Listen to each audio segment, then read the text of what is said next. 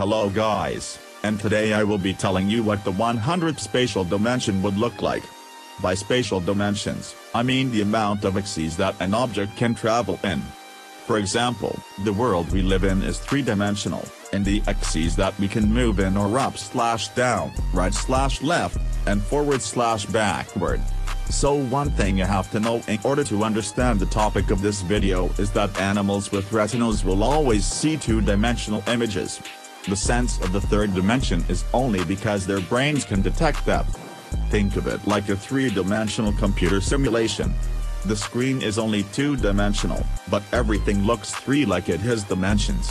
Assuming that people could see and exist in other spatial dimensions, all people in an even number of dimensions will see in a line, and all in an odd dimension will see in an overall shape of a square. So two-dimensional people would see in a one-dimensional line, and four-dimensional people would see in a three-dimensional line.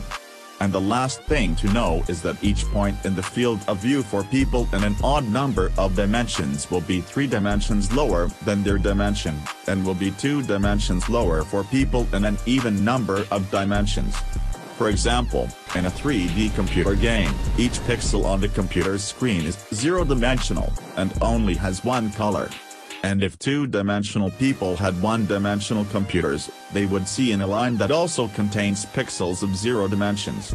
If we use this formula, then a 100-dimensional person would see in a line consisting of 98-dimensional pixels.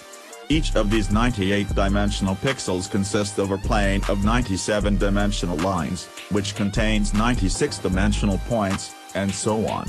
So what you would probably actually see is just a huge number of random colors. Assuming that you see in pixels, and that your field of view was 1000 by 1000 pixels for squares and 1000 pixels for lines, you had no blind spots, and that photons actually exist in the 100th dimension, then you would be able to see a total of 1e plus 297 different points. You may think this is a lot of information you are receiving, but your 100-dimensional brain would probably have no trouble processing it. Of course, only if 100-dimensional people could actually survive. Anyways, hopefully you enjoyed this video, and see you next week. Bye.